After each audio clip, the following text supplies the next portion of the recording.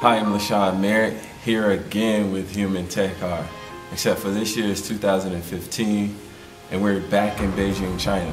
You know, I got my gold medal back here in Beijing with Humantecar in '08. That was the gold. But this year I got a silver and a personal best.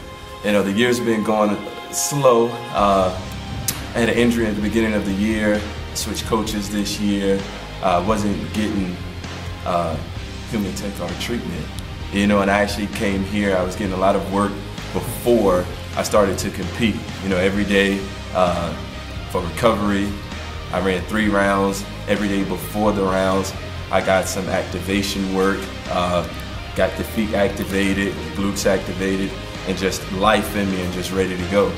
And in my final, I actually ran a personal best, you know, from going from a long season where I haven't been running well to getting Humantecar in Beijing at the World Championships and almost getting the gold, you know, but I ran faster than I've ever ran. So I'm pleased and happy about the treatment once again.